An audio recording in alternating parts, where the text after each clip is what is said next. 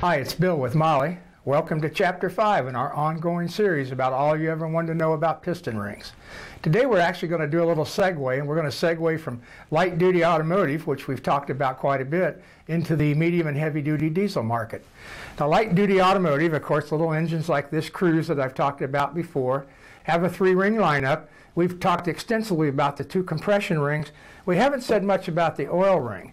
And it's on this Chevy Cruze is true with virtually every light-duty vehicle, gasoline vehicle at least, is the oil rings are what we call a 3-piece design. You can see in the close-up here that we're talking about 2 rails, 2 flat rails, and a waffled expander in the center. So 3-piece design, light-duty gasoline, almost 100% out there of 3-piece design. Reason is it's economical to manufacture, and of course that's important when you're talking about light-duty engines to keep the cost down at the OE level. Secondly is it's very easy on the manufacturing side to vary the tension, the amount of load that that ring puts out on the cylinder wall. So as manufacturers change their thinking, we can change it quite easily. Now let's talk about the diesel pistons. And we've got a couple examples here. This is the cutaway that we showed you before, and of course with the ring lands on here. This is a little smaller diesel. All 3-piece designs as well. That means we've got a top ring, a second ring, and an oil ring. So 3-piece design.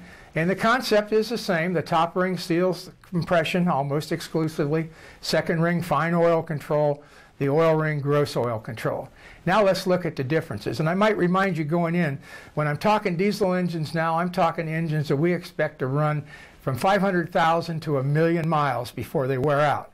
So we tend to spend a little more on the ring pack because we're expecting much longer life on these engines.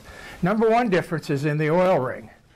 The oil ring I showed you on the light duty was 3-piece design. This is what we call in the industry a 2-piece design. It is either a piece of steel or a piece of cast iron that is formed in a one piece, got slots in it and so on. And then you'll notice in the close-up here, behind that we have a coiled spring expander. And it's actually that coiled spring expander that puts the tension out on the cylinder wall for this ring to seal and scrape oil. It's an excellent design, but somewhat more expensive than the 3-piece design. Hence, it's used primarily for these diesel engines where we have that ability to spend more money on the ring pack, expect the engine to last longer.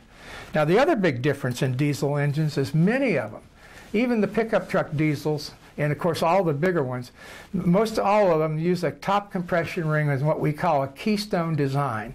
And you can see in the little close-up here in the keystone design, it gets its name from the fact that from the face of the ring to the back side of the ring, both sides taper in and the ring gets smaller, and it actually looks like a keystone.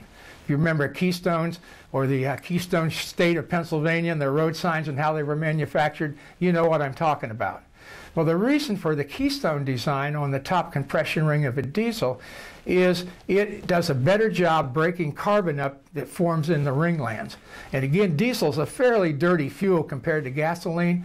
Carbon tends to build up, long life's involved there, and if the ring should stick into that piston, stick into the groove that I'm talking about here and stop moving around, we have immediate failure.